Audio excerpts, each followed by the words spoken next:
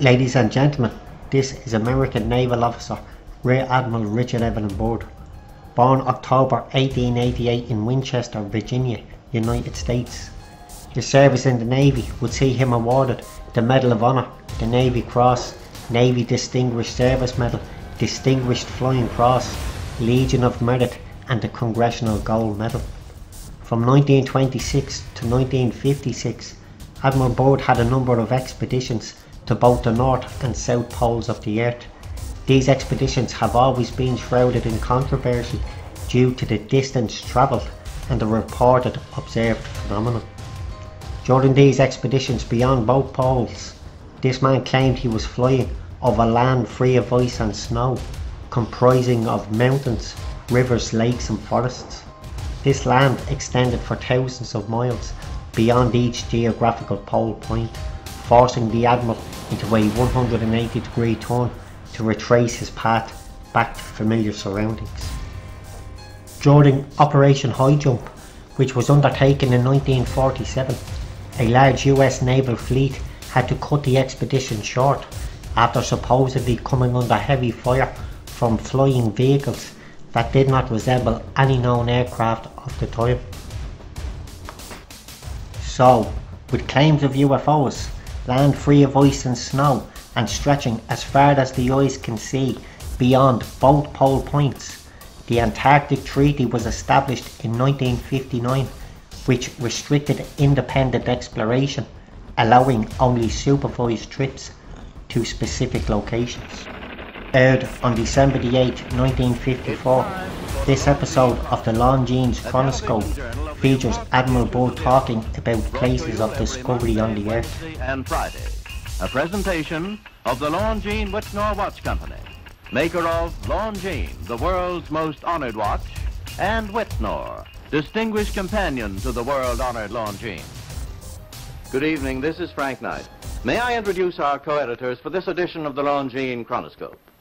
Larry Lasser, CBS News correspondent. Please pay attention to the body language, facial expressions and eye movement of the host, Larry Lasser. What this man is about to say clearly makes him uncomfortable.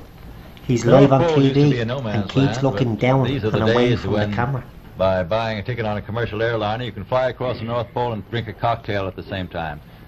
Yet only 60 or more years ago, about 35 years ago, our guest tonight found out whether there was any land north of the North American continent. He made that first discovery flight, and I must say that Admiral Byrd, our guest tonight, is not only our greatest living explorer, but he's been an inspiration to countless Americans. Admiral Byrd, you've been to both the North Pole and the South Pole. Is there any unexplored land left on this Earth that might appeal to adventurous young Americans? Yes, there is. And not up around the North Pole, because it's getting crowded up there now, because they find out it's really usable, not only to live in, but militarily. So, according to this man, there's no discoveries to be made in the North because it's getting crowded up there. Not only is it nice to live there, it's strategically important from a military perspective. And remember, this is one of the coldest locations on the Earth. Left in the world today, an area as big as the United States. He says there's a continent the size of the United States down there, like the North, free of ice and snow. He said it had never been seen by a human being. This untouched land was rich in resources with vast quantities that could supply humanity for hundreds of years. I think it's quite astonishing that there should be an area as big as that unexplored. With a distance of thousands of miles beyond the poles traversed, while remaining within the same layer of atmosphere over land that doesn't appear or cannot be placed on any map of a globe or solid sphere.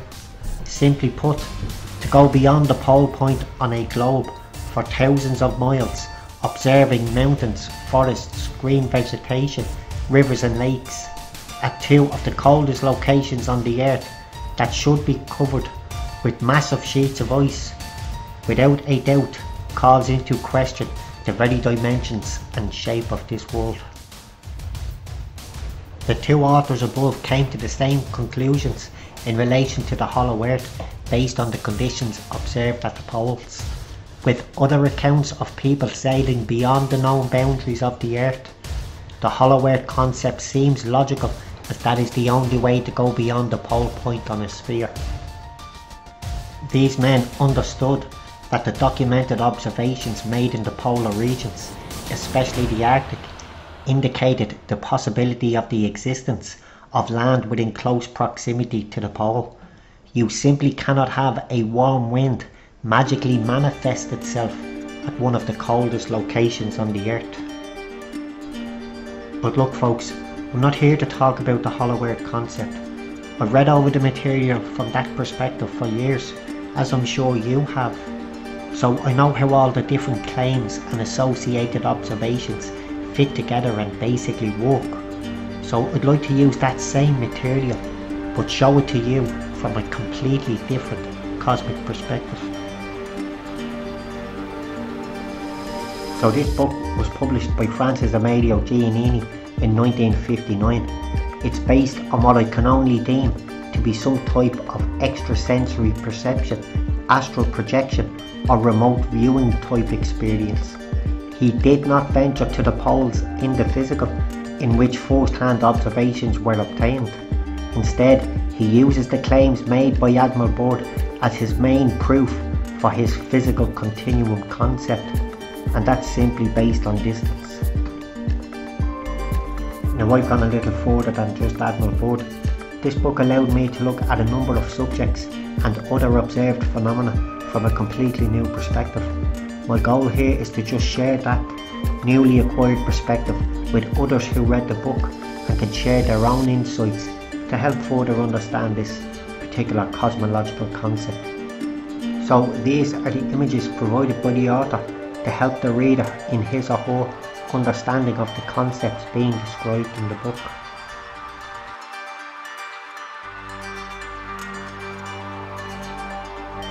Figure 1 showing the universe whole and how it must deceptively appear. To me it's showing a concave system environment, one governed by magnetism. To me it's depicting the cosmic egg. The world egg, cosmic egg or mundane egg is a mythological motif found in the cosmogonies of many cultures that is present in the Proto-Indo-European cultures and other cultures and civilizations. Typically, the world egg is a beginning of some sort, and the universe or some primordial being comes into existence by hatching from the egg, sometimes laying on the primordial waters of the earth. Figure 3, showing a side view of the universe whole, comprised of two planes that run parallel to each other. The terrestrial plane, which the earth is on, and the celestial plane, which is above us. These two planes comprise the shell of the cosmic egg, as above so below. Each plane has a limited ceiling or altitude. A magnetic barrier or firmament runs parallel to all land within the structure. This magnetic barrier creates a cavity in which the pressurized atmosphere is contained and separated from the stratosphere ether or void, the space in between the two planes that contains the sun.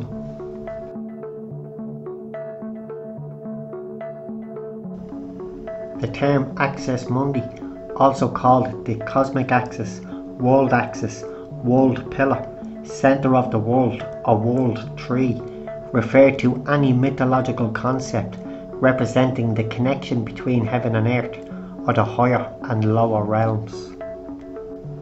So in 1885, William F. Warren published his book Paradise Found, focusing on the Arctic region and using practically every bit of literature known to man. He concludes that the ancestral home of the human race was at the North Pole. This ancestral land, or the Miocene continent, would now be submerged under the Arctic Ocean. On page 240 it states, "Yet this testimony stands not alone, for in the fragment of another ancient text, translated by Sayas in Records of the Past, we are told of a dwelling which the gods created for the first human beings, a dwelling in which they became great and increased in numbers, and the location of which is described in modes exactly corresponding to those of Iranian, Indian, Chinese, Eddaic and Aztec literature, namely in the centre of the earth.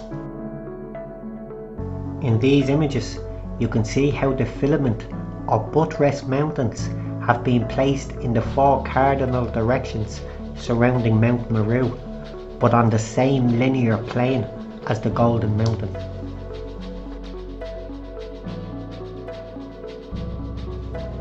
Yggdrasil is the mighty tree whose trunk rises at the geographical centre of the Norse spiritual cosmos.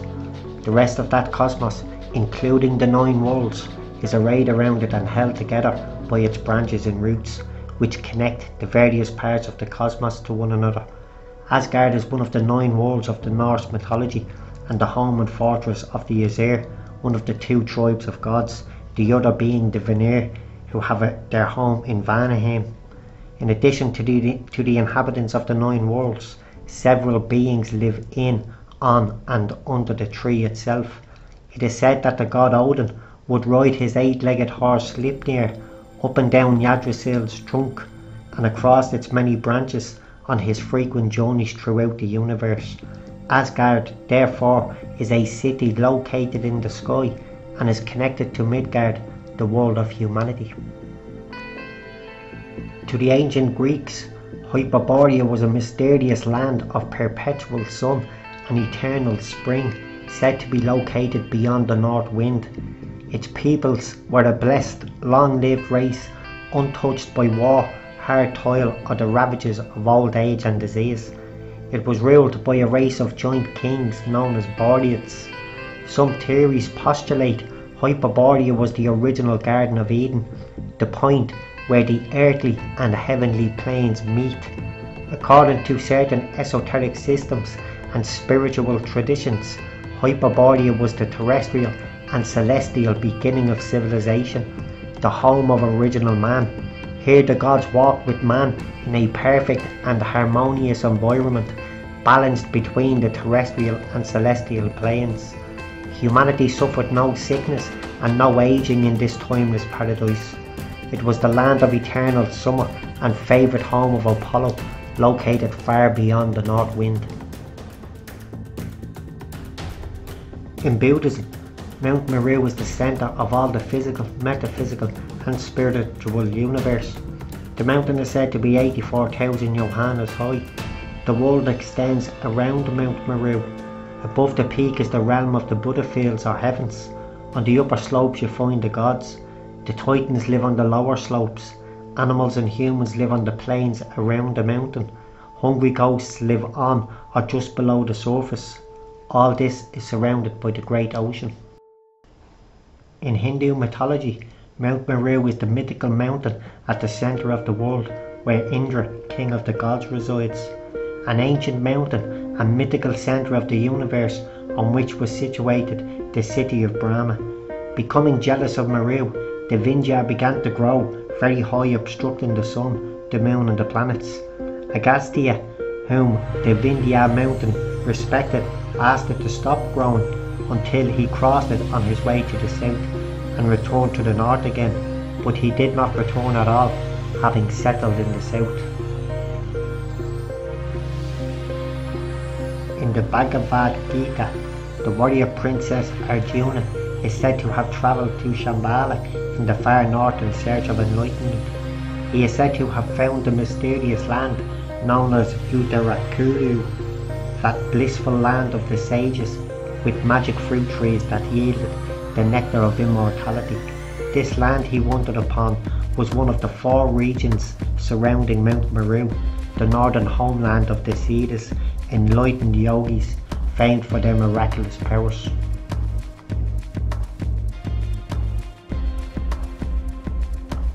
To the Celtics, it was known as the mystical Avalon, the great sea-girt island in the waters of the north. It could of course be reached only by ship. Hidden in the mists of illusion, once our home, now mostly forgotten except in our dreams. Our soul still goes there for healing and revitalization. It is the land without time, full of power and mystery, offering enlightenment to the traveller. that is fortunate enough to enter its gates. Hebrew legends speak of a place called Luz, which is described as a sunken city near a sacred mountain called the Abode of Immortality. From the Talmud, there is an upper and lower paradise, and in between them, upright is fixed a pillar, and by this they are joined together, and it is called the Strenght of the Hill of Sion. And by this pillar, on every Sabbath and festival, the righteous climb up and feed themselves with a glance at the divine majesty till the end of the Sabbath or festival, when they slide down and return into the lower paradise. To the people of Tibet and Mongolia, believe that Shambhala is a hidden kingdom far beyond the northern mountains, with a community where perfect and semi-perfect beings live, guiding the evolution of mankind. Its summit aligns to the wheeling constellation of Ursa Major, the 7 stars that circle the Arctic North Pole. The Egyptians, Akkadians and Indians believe that Meru has its opposite. The North Polar Arctic Meru, known as Mount Sumeru, is the dwelling place of the gods, and the South Polar Antarctic Meru, known as Mount Kumeru, is the dwelling place of demons. Meru, the Olympus of the Indians, is said to be situated in the centre of the earth. It is guarded by serpents or energy, which watch the entrance to the realms of secret knowledge. It is the land of bliss of the earliest Vedic times. The Egyptians located their Ta Neter, or land of the gods, in the extreme north. Quote taken from Paradise Found, quoting Bruges, confessedly the foremost authority in ancient Egyptian geography, placed the highest and most sacred part of the Egyptians' earth at the north, making the land there to rise until actual contact with heaven. He also places at the farthest southern extremity of the earth another lofty mountain, Apten 2 or Tap N2, literally the horn of the world. In Iranian mythology, we find in Zoroastrian text the following: for Mount harbours everything that takes place in the world is seen. Mount Daria is in the centre of the world, the sun turns around it. Like waters washing the bare land of Mount harbours, the sun revolves around Mount Daria. Furthermore, firstly, Mount harbours grew up in 15 years. After 800 years it grew completely. It took it 200 years to grow to the circle of the stars, 200 years to the circle of the moon, 200 years to the circle of the sun, and 200 years to the primordial light. Mount harbours is attached to heaven around this earth, and harbours is the place where the stars, the moon and the sun set. To the Chinese, Shang Tai's heavenly palace, which they declared to be in the pole star, was also referred to as the Palace of the Centre. The ancient Chinese referred to the Axis Mundi as Mount Kunlun, with a bronze pillar of heaven at the summit where the immortals dwell. According to their beliefs, it is possible to go through it to the highest lands of the universe. It was considered to be something like paradise. One ancient text describes it as follows: the one who would go up from Kunlun twice as high will reach the mountain of cool wind and gain immortality. The one who would go up twice as high will reach the hanging ground and gain miraculous abilities. Having learned to manage the wind and the rain, the one who would go up twice as high will reach the heaven, the abode of Tai Di, the Supreme Lords, and will become a spirit. The Japanese also have a Shambhala, which they have named Island of the Congealed Drop. It is situated at the centre of the earth. Its first roof pillar was the earth's axis or magnetic mountain, and over it was the pivot of the vault of heaven, Polaris. Oriental tradition is ever referring to an unknown northern glacier, gloomy sea and dark region that leads to the Fortunate Islands and the Fountain of Life. Scythians believed Mount Meru was in the north, in the region of darkness and snow, where stars, the moon and the sun revolve.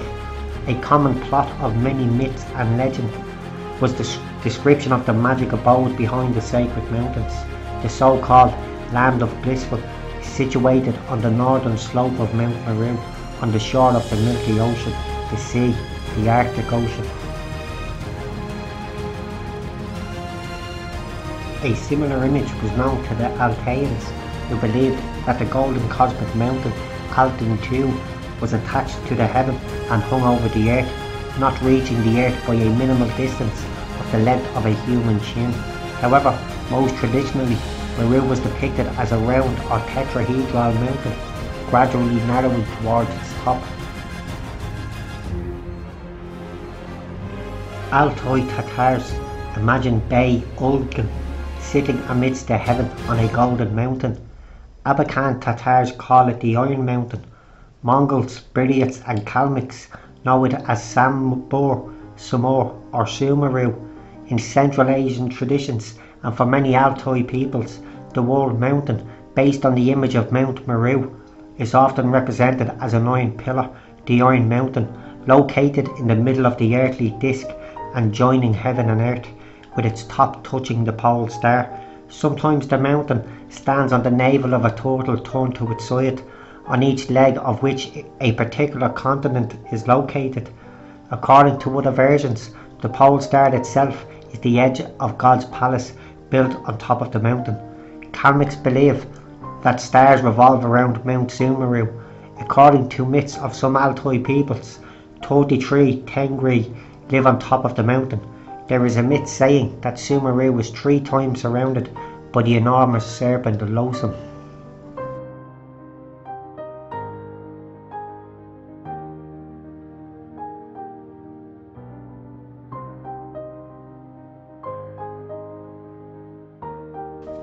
Mongols and Kalmyks believe the World Mountain has 3 or 4 tiers. For Siberian Tatars, the mountain has 7 tiers. In their mystic journeys, Yakut shamans also ascend a 7-tier mountain. Its top rests against the pole star, the navel of heaven. Buryatis say the pole star is attached to the mountaintop.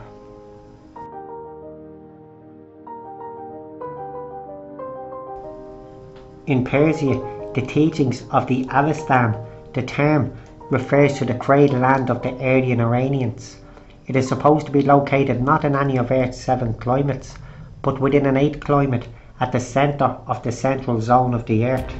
The tribesmen and peoples of the Persian and the Caucasus Mountains will maintain to this day that far beyond the snow-capped summits of Kap or Caucasus, there is a great continent now concealed from all. In Avestan cosmogony, Mount Harda is the geographic centre of the universe. The pinnacle of Mount Harda is Mount Tokaria, translated as of good activity in the Ost, a collection of 21 Zoroastrian hymns. From Harda springs the source of all waters of the world. These waters rush down from the mountain as the mighty World River, translated as fertile, powerful, spotless, which in turn feed the great sea upon which the world rests. Biblical texts give a ground to state that paradise is also located on a mountain. According to the book of Genesis, the Garden of Eden was in the east, but Ezekiel chapter 28 verse 13 specified it was on a mountain in the north. To all appearances, paradise is identified with the sacred Lord's Mountain, mentioned in Psalms 23, P235, with a note that only a righteous person with innocent hands and pure heart may ascend it. In Indonesia, to the Kawi or Old Javanese speaking people, this mythical mountain of gods was mentioned in Tantu Pelgalaran, an Old Javanese manuscript written in the Kawi language from the 15th century. The manuscript describes the mythical origin of Java Island and the legend of the movement of portions of Mount Meru to Java. The manuscript explained that Bhattarara Guru Shiva ordered the god Brahma and Vishnu to fill the Java Island with human beings. However, at that time Java Island was floating freely on the ocean, always tumbling and shaking. To stop the island's movement, the gods decided to nail it to the earth by moving part of Maha Meru in Jambu Dipha and attaching it to Java. The resulting mountain is Mount Sumeru, the tallest mountain on Java. In archaic shaman religions, Yakut myths devoted much attention to the miraculous tree Al-Lukmas. Legends say the tree sheds the life-giving moisture that gives cheerfulness and extra force to those who drink it. Once upon a time, this tree intended to germinate to the heavenly land of higher spirits in order to destroy them, but eventually it rejected the sacrilegious idea and turned into a tethering post for the heavenly beings after it reached the heaven. Over time, having decided to reach to the underworld and destroy lower spirits, the tree changed its mind again, and its roots started serving as a hanger for the underworld beings. Stretching high upwards and deep downwards, Al-Lukmas represents a steadfast core of the universe. For the ancient Slavs, the world centre was the world tree. It is the central axis of the whole universe, including the earth, which joins the world of people with the world of gods and the underworld. The tree crown reaches the world of gods in the heaven.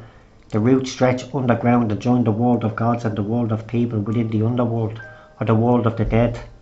Somewhere aloft above the clouds, the heavenly abyss, the seventh sky, the crown of the branchy tree forms an island, where exactly the Slavic paradise is situated, inhabited not only by gods and human forefathers, but by ancestors of all birds and animals too. Thus, the world tree used to be a fundamental concept, a major component of the Slavic worldview. At the same time, it represented a ladder or road that could take one to any of the worlds. The Chinese world tree, known as Qin Mu, the erect tree, or Yin Mu, the builder tree, rises at the world centre.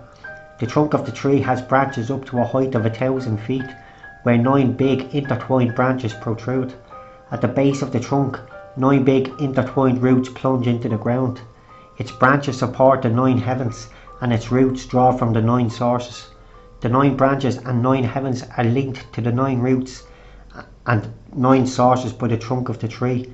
The central branch and root constitute an extension of the trunk and together symbolise the world axis, the communication channel between earth and heaven, between ascending terrestrial influences and descending celestial influences. A quote taken from Moses in the Quran, page 98. Beyond this earth God created a sea surrounding it. Then he created beyond that sea a mountain which is called Kaf. The heavens of this world are supported by it. Then beyond that mountain he created an earth like this earth 7 times. He created beyond that earth a sea which surrounds it, and he created beyond that a mountain which is called Kaf, supporting the 2nd heaven, until the number of earths, seas, mountains and heavens reached 7. This is the word of God, and the sea stretched behind it for 7 seas. Kaf is the mountain that links each of the earths to each of the heavens. Taken from the Indo-Chinese Gleaner, page 40. The mighty Jehovah shed forth a light towards the yet unformed earth. This light melted and became the watery abyss, the sea, vast and unlimited. He next glanced on the watery expanse, and foam and smoke ascended. The sea was formed with 7 stories, each one of which is removed from another, the distance of a journey of 500 years.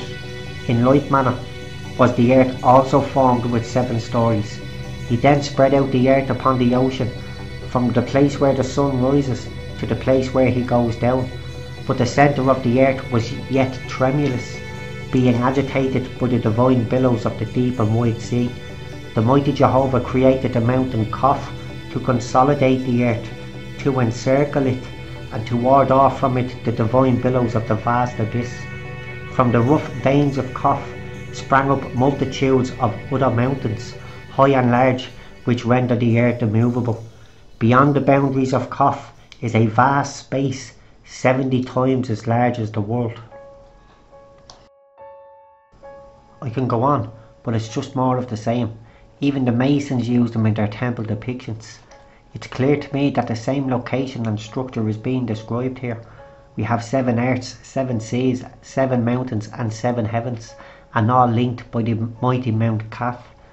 Just like the 7 locusts, the 7 Dipvas and the 7 Rishis comprise Mount Meru of the Vedas.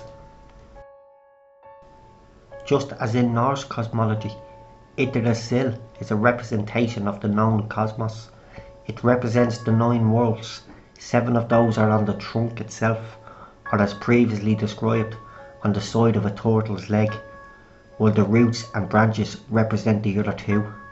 It represents the 3 planes of existence. This is reality. It is truth stranger than any fiction the world has known. There is no physical end to the Earth's northern and southern extent. The Earth merges with land areas of the universe about us that exist straight ahead beyond the North Pole and South Pole points of theory. It is now established that we may at once journey into celestial land areas by customary movement on the horizontal from beyond the pole points. It is also known that the flight course from this Earth to connect the land area of the universe about us, which appears up or out from the Earth, will always be over land and water and vegetation common to this Earth area of the universe whole. Never need we shoot up, as popular misconception demands, to reach celestial land existing under every luminous area we observe at night.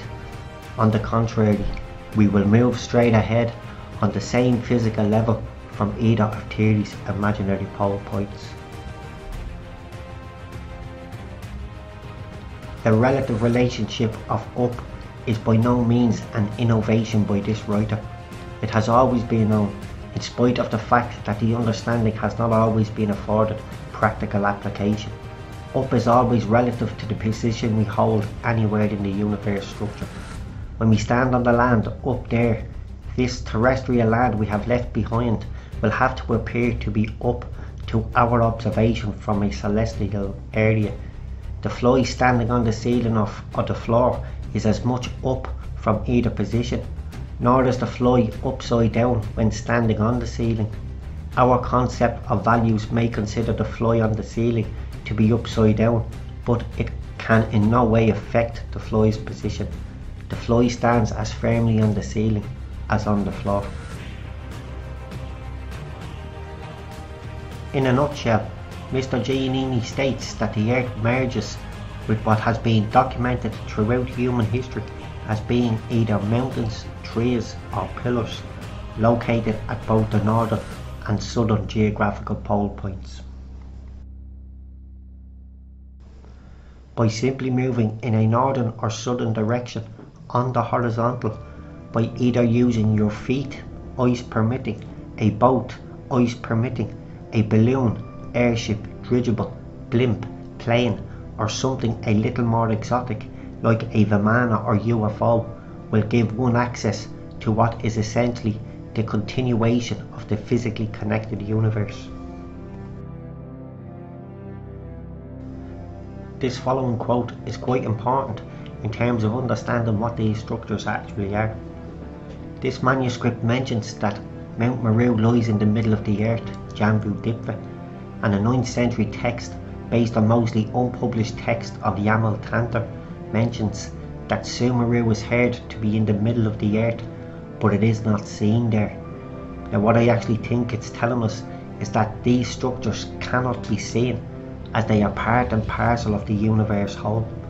As I said at the start, the atmosphere has a limited ceiling, so you cannot gain enough altitude or distance from it to see it as a physical part of the cosmos.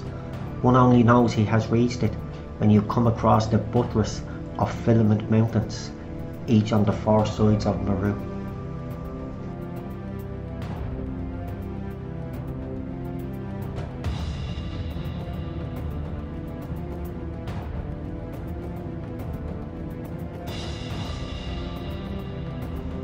The 8 pillars, also known as 8 pillars of the sky are a concept from Chinese mythology. Located in the 8 cardinal directions, they are a group of 8 mountains or pillars which have been thought to hold up the sky. They are symbolically important as types of Axis Mundi and cosmology. Their function in mythology ranged from pillars which functioned to hold apart the earth and the sky or heaven, as ladders allowing travel between the two, and as the location of various paradises or wonderland with associated magical people, plants and animals. This is Eric Dollard. Listen to this chap describing the sun. Now obviously it's in relation to the heliocentric model, but that's neither here nor there. The sun and its effects on the atmosphere take place no matter what the shape of the earth is. But we're not here trying to claim or make statements of fact.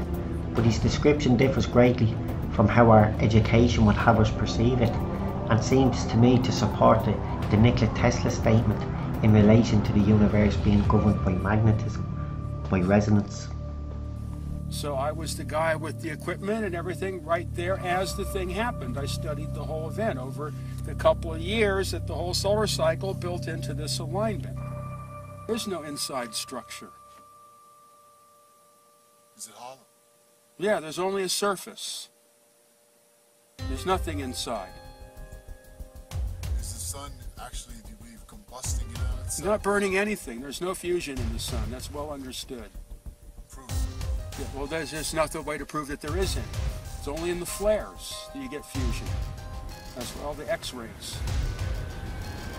Flares, the arcs, and the X-rays, and the microwaves, and whatever result of fusion in the arcs. There's no fusion in the sun. They don't know how the sun works. Right? What's special? How does the sun make light? It's a transform. Transforms from some other dimension. It's not burning anything. It doesn't have to. It's a converter. I don't know. Nobody knows. But that's what it does. That's the only thing it can do, because that's how everything works. Yeah, you can say it's taking energy from another dimension, counter space.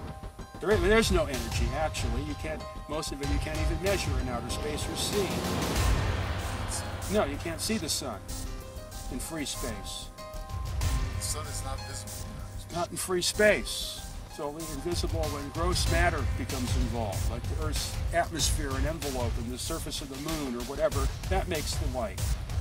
Otherwise, there is no light. You can see the moon, you can see the Earth, but you can't see the sun or you can't see the stars. You can see planets. Yeah, right. You can see material objects, but you cannot see the sources of light. There is no light until there's a material object. So that means there's no time delay. So the whole time delay thing is meaningless. It doesn't take light years. There are no light years because there's no light. So that means that the light you see from the distant stars isn't 4 million years old. It could be only minutes old. It could be instantaneous. All the theories collapse when you can't see the stars in outer space. So as he said, the sun is not visible in free space. Only when the magnetic dispensation from the sun strikes gross matter, which is basically our atmosphere or material objects, is visible light actually created. So if gross matter is needed for us to see visible light, what are stars, galaxies, nebula or the moon? They would be a manifestation of light of plasma due to the interaction of magnetic fields. Basically, the magnetic dispensation from the sun striking the atmosphere of the celestial plane, which we view from distance through our moisture-rich atmosphere. So, the way the human eye works with lens convergence, it distorts our view. But from this perspective, it would be plasma. All the night sky, all the light in the night sky is basically plasma, and underneath that is the celestial plane. In this video, Dan Dimensions describes the effect the electromagnetic sun has on the atmosphere as it passes over the Earth. As there's only one luminary in this guy's model, the sun illuminates all around within the structure, irrespective of distance. So what it's doing going over the Earth, For its it's use doing in light everywhere and else. science, but in fact, all of the noble gases glow when they are bombarded with electrons.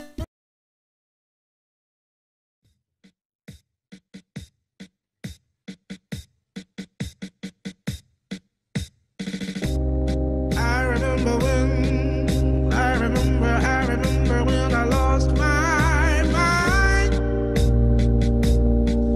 There's something so pleasant about that place. And even your emotions have it echo so much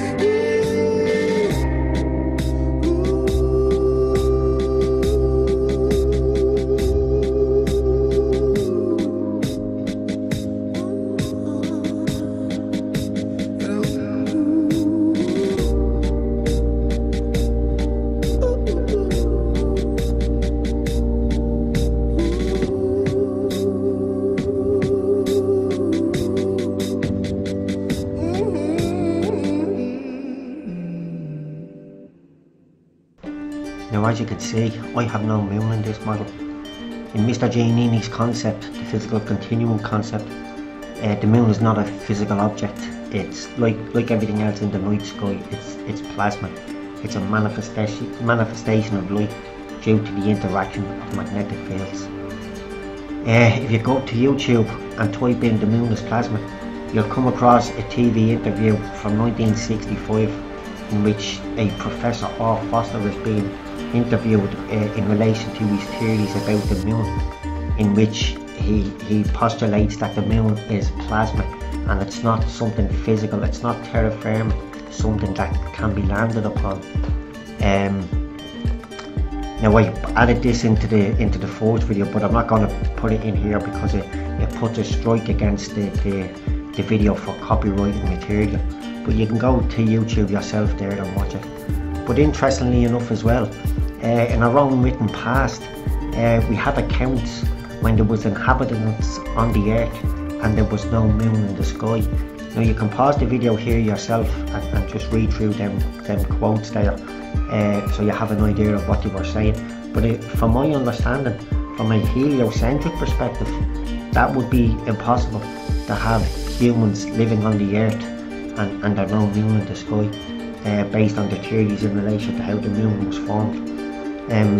So again, if you want to just read through them, but from a cosmic egg perspective, again the moon would be plasma like everything else in the night sky. So I'll just read some of the quotes out from Mr. Giannini's book in relation to the moon.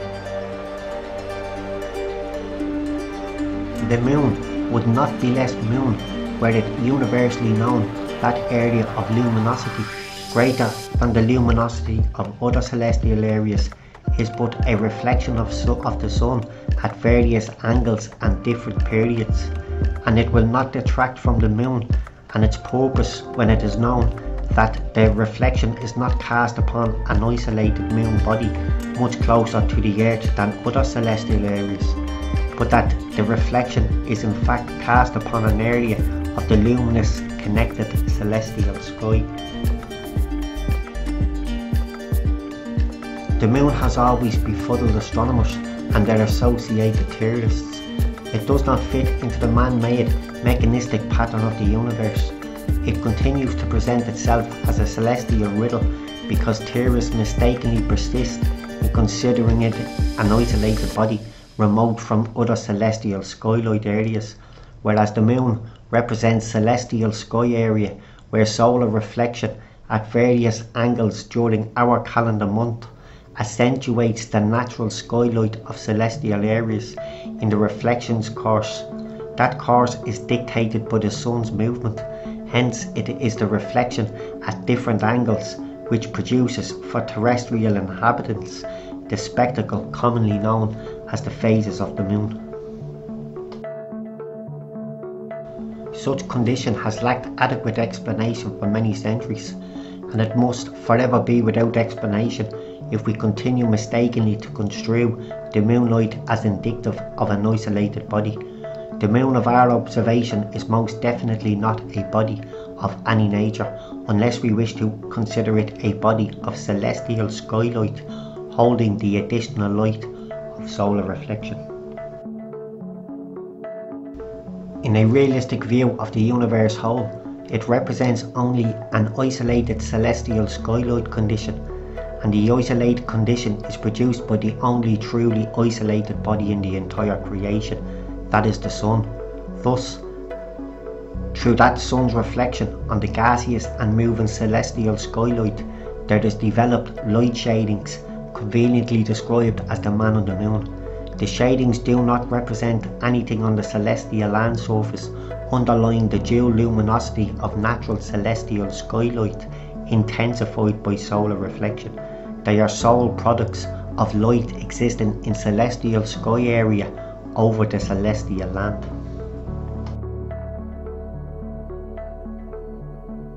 The cosmic egg, a universal concave system environment governed by magnetism. Every being and creature within it breathing oxygen, as this layer of atmosphere covers all land and varies in atmospheric density depending on the location within the universal structure and the distance that land is from the Sun. In 1954, German physicist and Professor W.O. Schumann hypothesized there were measurable electromagnetic waves in the atmosphere that existed in the cavity or space between the surface of the Earth and the ionosphere. In 1954, Schumann and H.L. Koenig confirmed Schumann's hypothesis by detecting resonances at a main frequency of 7.83 Hz, which was established by measuring electromagnetic resonances generated and excited by lightning discharges in the ionosphere. So this resonance frequency of 7.83 Hz happens to be a very powerful frequency when used with brainwave entrainment, and it's associated with low levels of alpha and the upper range of theta brainwave states. So the Earth is basically a huge magnet, and the human mind dances to the same tune as the Earth. Not just us though, practically every little thing, living thing on this Earth has a magnetic signature and is in a constant state of vibration, as is everything, because that's how Nikola Tesla said it all operates. But there's a couple of accounts, folks, in which people claim to have sailed beyond the North Pole of the Earth, and in doing so came across mountainous plateaus that they referred to as the magnetic land. Now this land resonated at a different frequency compared to this Earth, as it made these fortunate explorers feel revitalised. So we'll focus on that aspect of the North Pole in the next video. Now if you want to look up or read up on the Earth, the shape, what's at the poles, Mount Meru, I suggest reading the Mahabharata, volume 5, and starting page 14, section 6 there.